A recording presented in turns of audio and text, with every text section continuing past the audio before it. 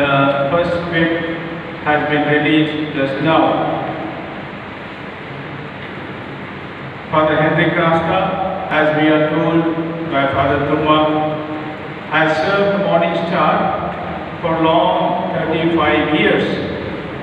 I want to say these 35 years have seen ups and downs of Morning Star, especially in number and quality of philosophy teachers, philosophy professors, and Father Henry Crasta has been almost like a backbone for all these years. He has seen the dark days, the bright days, thick and through. He has dedicated himself to philosophical formation in the seminary here.